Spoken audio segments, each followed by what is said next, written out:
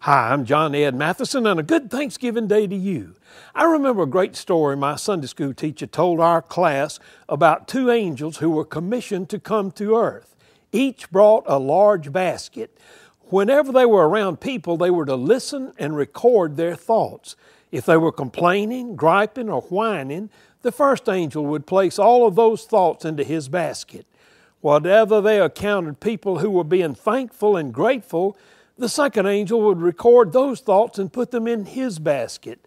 I remember the picture the teacher painted when he showed how the basket for the first angel was full to overflowing. The basket for the second angel was almost empty. Most people were whining and complaining. Very few people were grateful and giving thanks. Let me ask you, if those two angels visited you today, which one would leave with a full basket?